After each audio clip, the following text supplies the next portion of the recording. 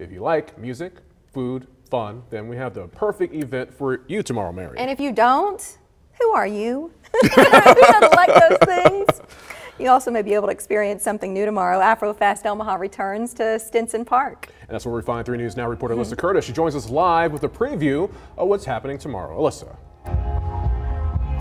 That's right, Mark and Mary. If you don't like food, music, fun, I really don't know who you are. But right now at Stinson Park, they're actually doing a sound check. I don't know if you can hear that behind me. They're putting up tents. Vendors are starting to set up, all for Afro Fest 2022. It's their 4th annual event. And tomorrow, this will be transformed into a hub of all things Africa. Like we said, food, music, dance, everything that we all enjoy. I spoke with the organizers about what today's preps will look like tomorrow.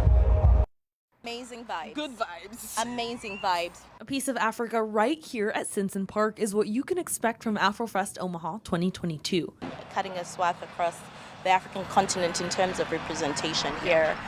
What I'm expecting tomorrow from the crowd, energy, what they're expecting from me, madness, craziness, enjoyment.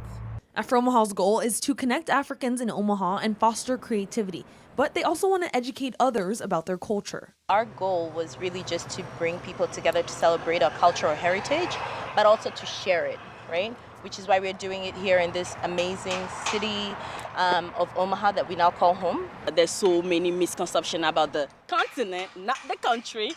You know? This year's theme is Women of Change. They've tapped Lagos-born musician Tenny to headline, as well as women vendors to showcase that. I feel like the world was built on women.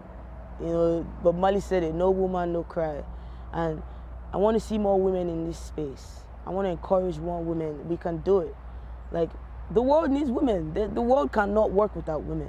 An honor to be part of it, to be a woman, to be out there doing my thing as a woman. And, you know, the message out there to any woman that's out there, you know, doubting herself, please pick yourself up, dust you up, keep going. Everyone involved hopes attendees, African or not, walk away with a piece of Africa. Bring your dancing shoes. Bring your dancing shoes. That's all we can say.